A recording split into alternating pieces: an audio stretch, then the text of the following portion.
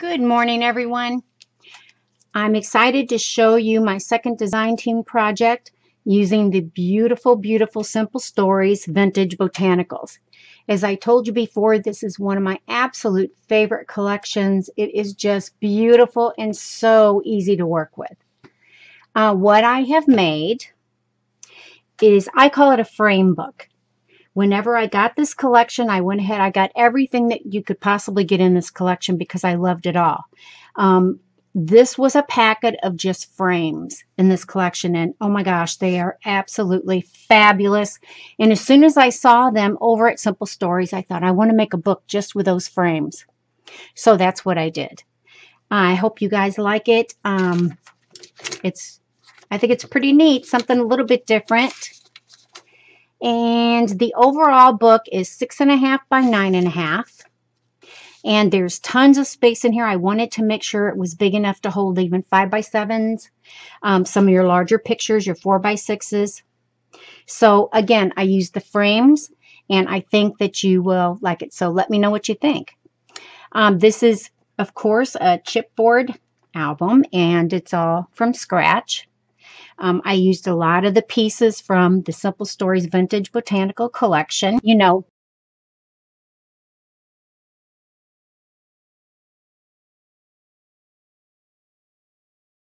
one thing. So honestly, I've used, I think, pretty much all but about 2 of the 8 by 8 sheets. I used everything in the 12 by 12 on these 2 projects and loved doing it. So this is my frame book. As you can see on the front, there is a frame. This is one of the frames in the collection. And it's large enough. I've made this so that you can slide a photo right underneath here. And that's why I put that paper there to show that's where your photo would go. And I've popped up, I went ahead and fussy cut some of the smaller cut aparts. And I made a little album here that slides right down in the back. This is a little trifold. These things, oh my gosh, I just absolutely love this collection. It's so cool. So as you can see, I went ahead and on the spine, I put a real pretty sheer pink ribbon and tied it in a bow. And I did use one of the chipboard pieces from the collection. This is also one of the really, really pretty chipboard pieces. I'm going to zoom out a little bit so that I can open it and have plenty of space to show you. Okay, this opens this way. I'm going to have to zoom out a little bit more. Yeah. I'll just have to keep moving. Sorry. This is what it looks like. This is on the inside of the front cover, and I went ahead and did one of the cut aparts, matted it, used one of the chipboard embellishments, and this holds 2 of the cut aparts here. These are perfect to do journaling or photo mats. Perfect for that. Again, I used so much of the paper that was left. I just absolutely loved it, and even used some of the scraps to fill in. Then on this page, this is how this album goes, like this. So this first page, these are all pockets. Okay, this is a large pocket, and in this they all have the large photo mats. You could go ahead and you could easily put a 5 by 7 photo on there. And when you're looking at it, each one has one of these pockets. This flips up. Again, it is a pocket. There's a photo mat inside. You can use that for photos, or you can go ahead and journal. And there's plenty of space to add tons more. I made sure I used 1/2-inch gussets so that there's plenty of space to put a lot of photos. Here's your first photo mat on the inside. Isn't this awesome?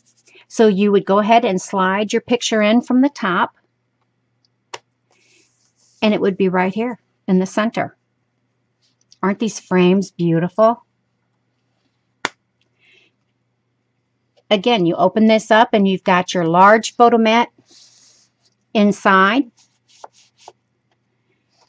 And then on the back side here, you have the same thing. You have another one of these pockets and another one of these photo mats.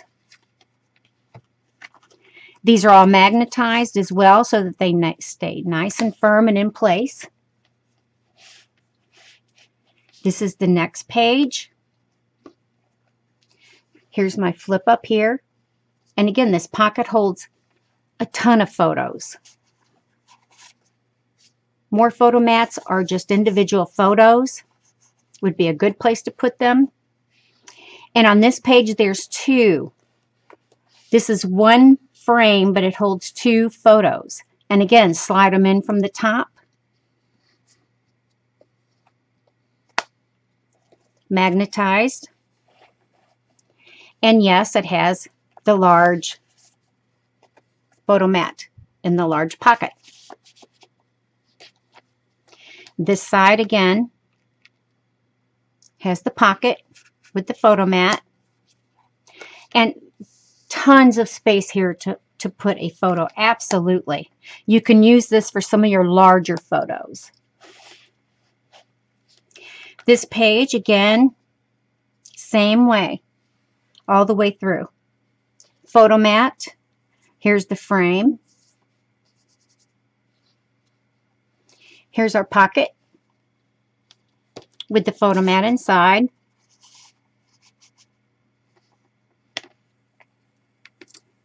Turning the page. You've got the large photo mat here in the large pocket for your larger photos. And again, your photo pocket here to hold more photos or journaling or whatever you want to put in here. I used to use some of the stickers to put on some of these little pockets. I thought was pretty cute. Just a beautiful, beautiful collection. I just can't say enough good things about this collection. The next page, again, here's one of the large frames. Aren't these gorgeous? And again, picture just slides right in from the top. Here's our pocket with our photo mat inside. We're turning the page. And again, we have the large photo mat. We have our pocket. The pockets are all magnetized so they stay nice and snug and in place. See how nicely this stays too, that the books just lie so nice and flat. I really, really like that about it. Whoops, sorry. This page, and again, we have a double frame, so you can insert two photos. And here's our pocket for extra photos or journaling. Folding it down. I just love how this turned out though. Turning the page, and here's our other photo pocket, our large page with our photo mat inside. Our pocket here. See, I used some of the stickers. Like I said, I tried to use almost everything, and I pretty much did use almost everything, but it just worked. I used one of the chipboard pieces down here, two more of the cut-aparts, nice size.